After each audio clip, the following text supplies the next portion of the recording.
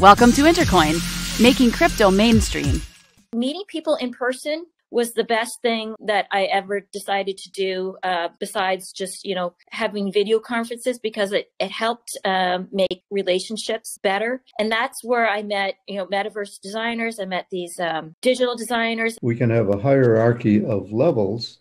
We can go from local exchanges to citywide exchanges, to regional exchanges, to statewide exchanges, to national exchanges, and to global exchanges. So we have several layers, but at each layer, we have to have an algorithm that sets the credit limits for each exchange. If anyone saw what happened in the kind of Axie wave of last year, we saw people in the Philippines changing their entire life by being able to play a P2E game.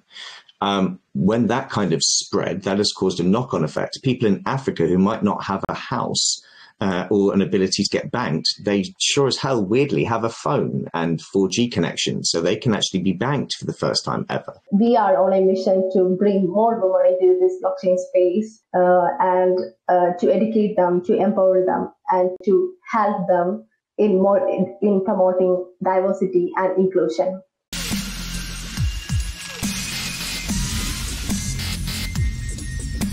Welcome to Intercoin, making crypto mainstream.